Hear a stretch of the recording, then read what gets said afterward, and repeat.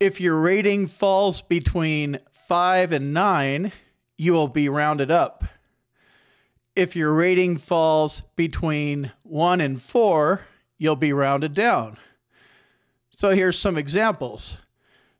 A 22% VA rating is rounded down to 20%. As veterans, the VA only displays us the numbers after they've been rounded up or rounded down. So it's important to get into the combined ratings table and figure out what your true number is so you can find out if you've been rounded up or rounded down, because that'll inform you what you're going to need to get to the next disability rating up. So 34% rounded down to 30, 43% rounded down to 40, 50%. That remains at 50% because it's right at 50%. 67, rounded up to 70. 81%, rounded down to 80. 87% is rounded up to 90. 94% is rounded down to 90. 95% or above is rounded up to 100%. The combined ratings table works on this idea of what part of your body is able to work and what part of your body is disabled or unable to work. So if you have a 0% disability rating, that means that you are 100% able to work. And this little human body keynote picture here shows a full intact body ready to go to work.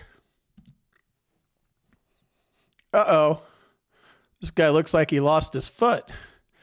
So he is 90% able to work.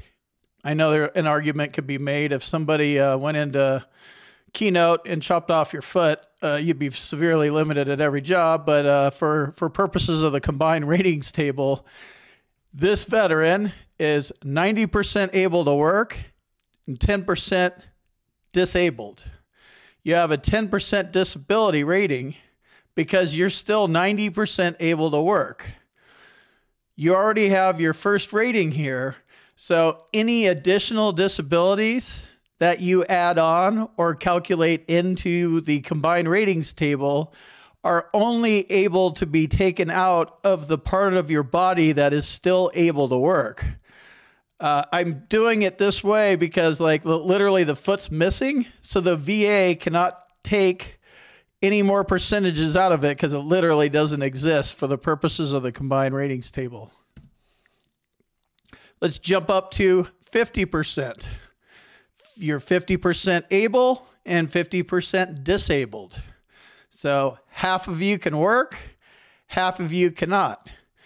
So anything 50% of you is literally removed from the combined ratings table.